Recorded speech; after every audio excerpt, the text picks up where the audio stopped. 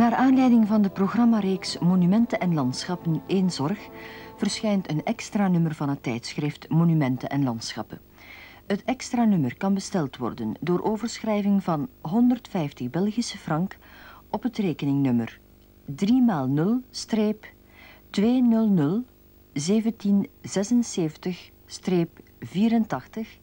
van het Fonds Monumenten en Landschappen.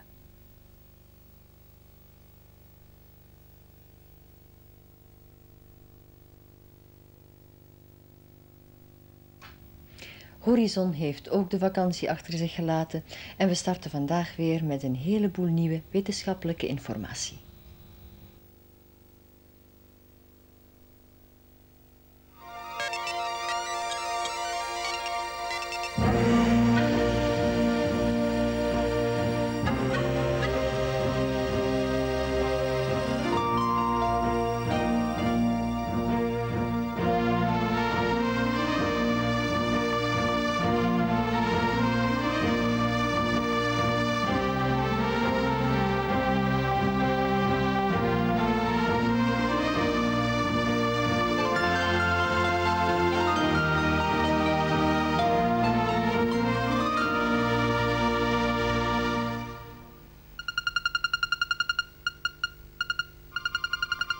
In Horizon informatie over hoe computers en hedendaagse informatica zorgen voor de beveiliging van ons verkeer.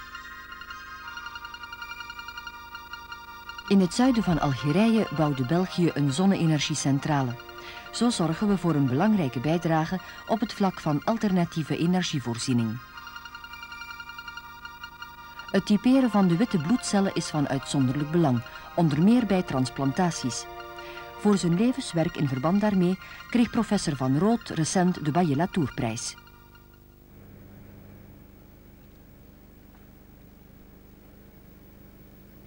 Goedenavond, dames en heren, en welkom bij Horizon. Ons eerste onderwerp vanavond gaat over elektronische verkeersgeleiding. Tijdens de jaren 60 kwam er in ons land een druk bereden en goed uitgerust autowegennet tot stand. De snellere verbindingen en het grotere rijcomfort droegen dan ook bij tot de snelle expansie van het dagtoerisme en de Ardennen. Op dit ogenblik wordt een grote inspanning geleverd om dit piekverkeer zo vlot en zo veilig mogelijk te laten verlopen. Door het ministerie van Openbare Werken en de Rijkswacht worden daartoe steeds meer computers en elektronische middelen ingezet. Snelle interventie en het vooraf kunnen waarschuwen van de automobilist, voorkomen hindernissen, zijn daarbij van levensbelang.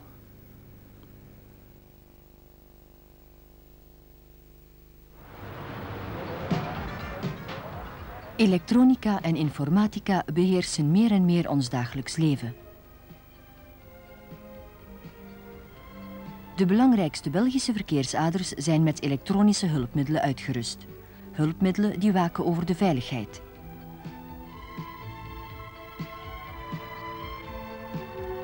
Als gewone weggebruiker hebben we weinig inzicht in het geheel van middelen dat wordt ingezet om zowel de veiligheid als de vlotheid van een druk verkeer te waarborgen. Elektronica bij de verkeersgeleiding is dus geen gadget, het is een pure noodzaak.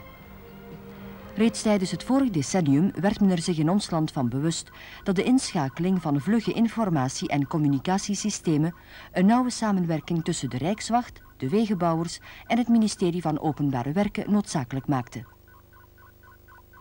Elektronische hulpmiddelen spelen vooral in het domein van de verkeersvlotheid. Een vrij belangrijke component, dacht ik, in het kader van de verkeersproblematiek. Waarom belangrijk? Er is punt 1 een rechtstreekse link naar de verkeersveiligheid, met de primaire ongevallen, ook met de secundaire ongevallen. Vervolgens is er het aspect comfort voor de weggebruiker, die heeft recht op comfort wanneer hij zich verplaatst. Er is ook de energiebesparing bijvoorbeeld. Er is ook het aspect milieuvervuiling dat bij goede behandeling van de verkeersvlotheid kan aangepakt worden. Met de elektronica wilde men dus niet de traditionele begeleiding van het verkeer uitschakelen. Wel wilde men komen tot een gecentraliseerde en bestendige bewaking en controle van op afstand.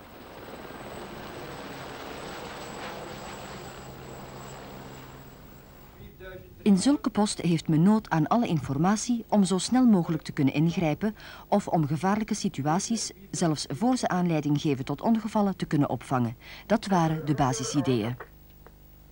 Het ministerie van Openbare Werken moet ervoor instaan dat de Rijkswacht op ieder ogenblik een zo juist mogelijk gedacht krijgt van de heersende verkeerssituatie. En dat zo vlug mogelijk natuurlijk.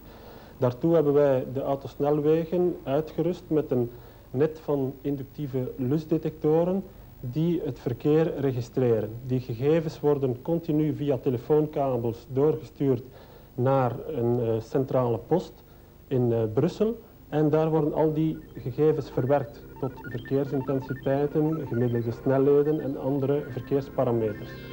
Voor elke verkeerswisselaar of op- en afrittencomplex werden in het wegdek zogeheten inductielussen ingebouwd. Ze seinen door hoeveel wagens en welk type, personenwagen of vrachtwagen, er per tijdseenheid over het punt bollen. Die informatie wordt gecentraliseerd en door de computer verwerkt. Op de terminals verschijnt een gedetailleerd overzicht van de toestand van het wegennet. Per autosnelwegsegment kan men de dichtheid van het verkeer, de samenstelling, de gemiddelde afstand tussen twee voertuigen, de gemiddelde snelheid en de bezettingsgraad opvragen. Met het ingebrachte computerprogramma krijgt de verkeersleiding tevens een visuele voorstelling van de gevaarlijke punten. Dat gebeurt met behulp van kleuren. Alle informatie wordt per 2 minuten vernieuwd. Zo kan men de evolutie niet enkel in de tijd volgen en onmiddellijk maatregelen nemen om de weggebruikers te beveiligen, maar bovendien ziet men ook wat de gevolgen zijn in de diepte. Dit deel van elektronische hulpmiddelen vergt ook een tweede kringloop. De weggebruiker moet zo duidelijk en vlug mogelijk geïnformeerd worden over de toestand. Elektronische hulpmiddelen voor de politiediensten hebben vooral een operationele ingreep op het terrein op het oog. Snelheid en doelmatigheid van tussenkomst. Wij hebben dus nood aan informatie. Wie spreekt over informatie heeft het over informatica, snelle inwinning van gegevens, een grote hoeveelheid van gegevens die ingewonnen wordt. Informatica ter mens en niet ter vervanging van de mens, zou ik durven zeggen. Want bijvoorbeeld in het domein van de automatische incidentendetectie is het ideale algoritme nog niet uitgevonden, toepasbaar op elke situatie. De inzet van de informatica vervangt dus niet het traditionele beeld van zwaailichten en rijkswachters die het verkeer in het oog houden. De opgang van de technologie werd aan een grondige kosten-batenanalyse onderworpen. Hoeveel ongevallen en hoeveel tijdverlies worden er vermeden met de moderne systemen versus aankoop- en onderhoudskosten? Op de vraag welke systemen kunnen worden ingezet en wat men de komende jaren wil realiseren, tracht men door internationale samenwerking tot een antwoord te komen. Van 4 tot 6 juni hielden de Europese commissies in het kader van de OESO daarover een congres te Parijs. Op dat congres is een internationale strategie op korte, middellange en lange termijn bepaald. Op korte en middellange termijn wil men zich vooral gaan werpen op punt 1, de variabele signalisatie. En punt 2, een verbetering van de kwaliteit van de radiogeleiding.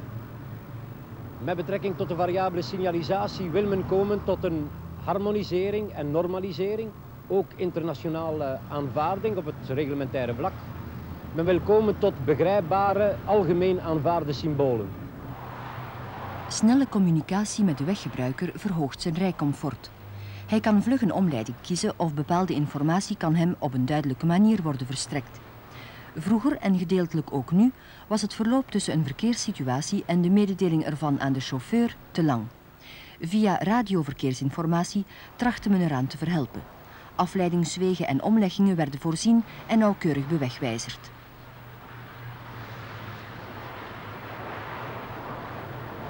Nu heeft men een betere verkeersgeleiding.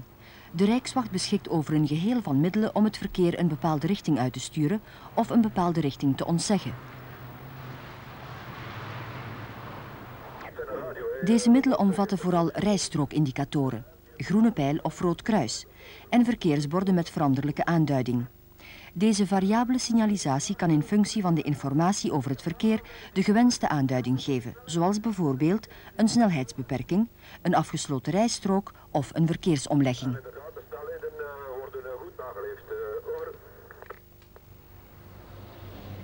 Alle signalisatiepanelen kunnen van op de centrale aangepast worden. Ze zijn over een teletransmissiesysteem met de computer verbonden. Zo kan men de signalisatie gecoördineerd aanpassen, krijgt men een alarm als er een aanduiding niet functioneert of als er een fout of anomalie voorkomt in het geheel van de te volgen verkeerstekens. Om de bediening van de verkeerssignalisatie zonder risico voor vergissingen te sturen, wordt op de semigrafische voorstellingen en beeldschermen niet enkel de bestaande stand van de verkeerssignalisatie weergegeven, maar tevens de vooropgestelde instelling. Men kan dus vooraf de wenselijkheid en de gevolgen van de standwijziging nagaan, vooraleer het bevel tot wijziging effectief wordt. Er bestaan twee types van verkeersborden met veranderlijke aanduiding. Er zijn er met een afrollend doek, maar in de recentste, onder meer die op de autoweg naar de kust, worden optische vezels gebruikt. Ze doen een symbool oplichten. In het kader van de afspraken op het OESO-congres te Parijs wil men tot een uniforme signalisatie komen. Dat betekent dat onze aanduidingen voor file en ongeval moeten gewijzigd worden. De communicatie met de automobilist dient in elk geval vlug, duidelijk en eenduidig te gebeuren. Philippe Chatel en Quand j'étais petit. Danny Verstraeten is aan de lijn. Danny? Dat klopt, Geert. Wij bevinden ons uiteraard op de E5 autosnelweg tussen Gent